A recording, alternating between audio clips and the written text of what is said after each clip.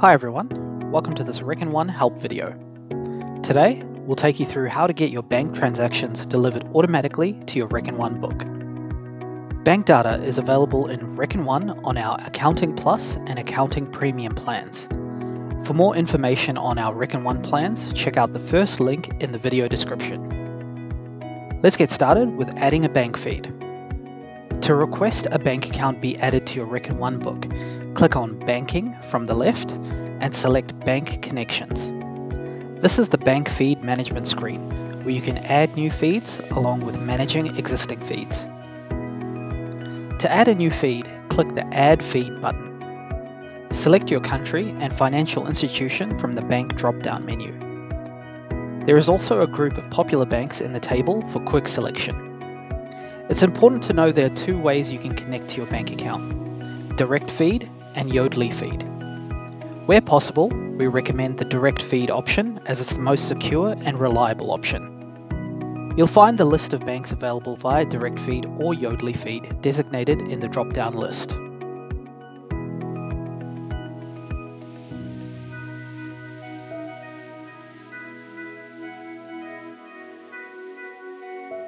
Enter your bank account details. Once you're ready, click the Add button. Next, in most cases, you'll be directed to download and complete the bank authority form. You can do this by clicking the download link. Print and sign the form according to the authority held by the bank and email the completed form to bankdata@reckon.com. Please note, it can take up to 8 business days for your financial institution to authorize the feed. It's also important to understand that in most cases, you'll only have transactions from the date the bank authorizes the feed. Repeat this step for any other bank accounts that you wish to add, and this also includes if they are from the same bank that you've just added. Next, let's take a look at Yodlee feeds. For banks that are not available by direct feed, you'll need to use the Yodlee feed option. Follow the same process by clicking the Add Feed option, then select your financial institution from the drop-down list.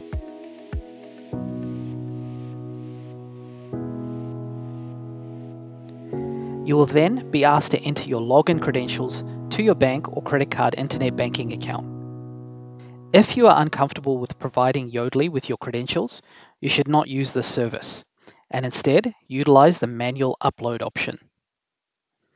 For more information on the manual upload process for your bank transactions, check out our help guide linked in the description.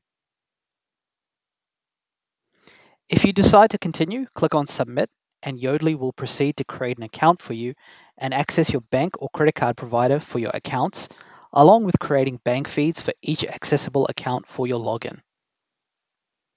It can provide up to 3 months of transaction information for your accounts. There are no forms to sign, and in most cases, you'll be able to access your transactions within the hour. That's it! You've successfully added bank feeds to your Reckon One book. A list of your feeds will appear in the bank feed management screen, along with their status and options to manage each individual feed.